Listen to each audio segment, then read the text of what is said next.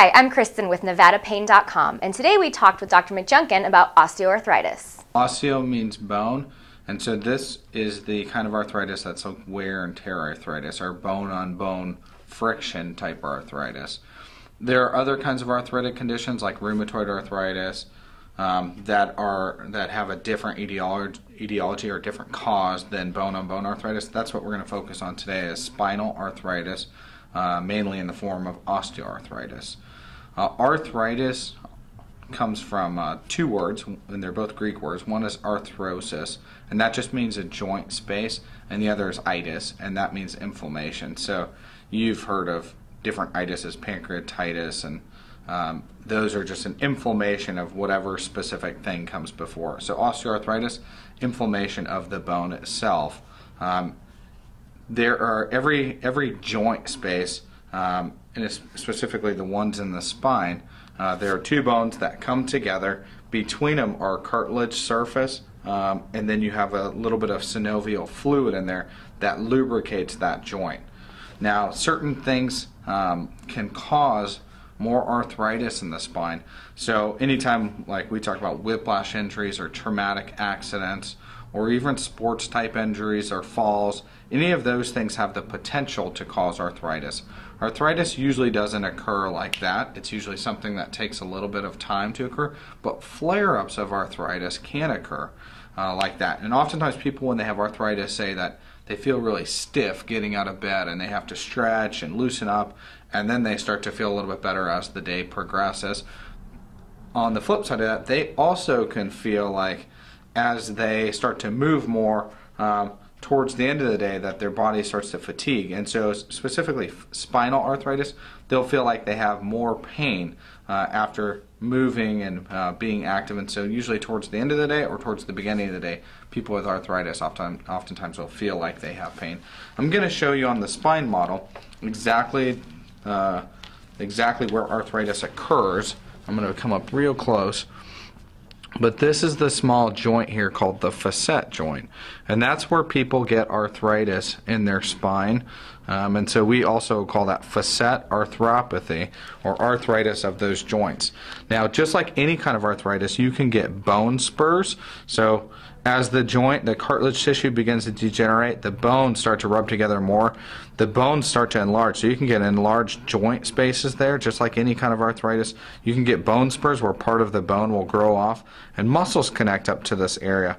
If the bone grows quite a bit more, it can come into this area called the neuroforaminal space, where the nerve root exits. So instead of like a bulging disc, you could have arthritis that's compressing from the back part and pushing onto nerve, causing like a sciatica type of pain. Most of the time, just traditional arthritis, people will feel pain in their back for lumbar arthritis, and their buttock area, down into their hips, and then even going down into their leg a little bit. Usually it doesn't go past the knee. And then for cervical arthritis or arthritis in the neck, oftentimes they'll feel pain here. Sometimes it'll go up for the higher joints, it'll go up into the back of the head and cause headache type symptoms. And then for lower down cervical arthritis, it'll go down into this area or even down into this area, kind of between your shoulder blades. And you can get arthritis at any area in your spine. The cervical, the thoracic, mid-back area, or the lumbar spine can all get arthritis. And then in fact you can get arthritis even below the lumbar spine in the sacroiliac joint, which I know we've talked about before.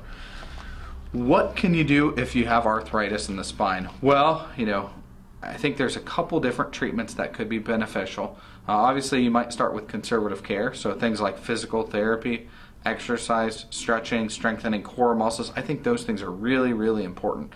And what we know now is the more you use it, the less you lose it. So we want you to be really, really active. And so we want you to stay as active as possible. In the past, we told people, if you have pain, stay in bed, take it easy, let your body heal. But what we found is that people who are more active tend to do better long term. So great activities for people who have arthritis are typically non-weight bearing activities, like swimming is a really great activity, and it loosens everything up, which is really good, and that's what you want. You don't want things to become more stiff, more rigid. Anytime you bend, especially when you extend your spine back like this, it activates those joints, and when you rotate your spine, it activates those joints as well. Other things that can cause arthritis would be degeneration of these discs themselves. As those discs start to shrink, the joints in the back have to take up more of that weight-bearing activity, and that can lead to arthritis. The same thing in reverse can happen. They think there may be an association with arthritis and degenerative disc disease. We were talking about treatments for arthritis, so conservative care, physical therapy, acupuncture is something else that many people benefit from. Massage therapy is something that a lot of people benefit from. Strengthening the muscles, the ligaments, the tendons, those are beneficial for a lot of people. Things like TENS units, which is electrical stimulation, you put on a little electrical sticky pads, can be really beneficial. It's not a medication, and for a lot of people they can use that on the go when they're traveling or at work, those kinds of things, so they can think clearly and do what they need to do. Of course, when we talk about medications, anti-inflammatories are often discussed. Those, of course, are broken down by your kidney, so those would be like Advil or Aleve. Those are broken down by your kidney, so you don't want to consistently take those all the time. Your kidney has a lifetime amount of those kinds of medicines you can take. So if people take too many of those medicines, they can get kidney failure or renal failure. So you got to be really careful with those kinds of medicines, but for some people those are really beneficial. They have topical applications of anti-inflammatories too. So those would be like topical rubs that you can rub on your specific area of pain, and for some people that will be beneficial. There are other kinds of rubs too, like BioFreeze, that use menthol, and for some people those are quite beneficial. But let's say you've tried all of the conservative things and you still have pretty severe pain. Well, there is an interventional type of treatment that we do, and this is kind of the definitive treatment for spinal arthritis. And one is diagnosing that the spinal arthritis is the cause of pain, because there's a lot of different things that can cause pain in your spinal column area. And then once you've diagnosed that, and the way that you diagnose it really is called a medial branch block, and more insurance carriers are requiring that we do what are called double diagnostic blocks. And that means you do one block where we numb up the little joints, and then typically a week or two later you do it again and make sure that it works. And it has to provide significant relief. In the past we said 50% relief pain right after the block, and it's usually the duration of the local anesthetics. So for anywhere from 3 to 12 hours typically would be the duration of local anesthetic. So we want to see, can you move better? Do you feel better? How does your pain feel in that certain area? A lot of the companies now say you need 75 or even 80% relief to proceed on to the next step, which would be radiofrequency. I'm going to show you on the model here where we accomplish that kind of procedure. So I showed you the joint right here, the facet joint, and you can see that one pretty nicely there. Out on the side here is something called the medial branch nerve, and it runs right in this area here in this little groove. And there's the transverse process and the supraarticular process, so it runs right between those two. The nerve above innervates that joint, and the nerve at that level innervates that joint, so it has double innervation.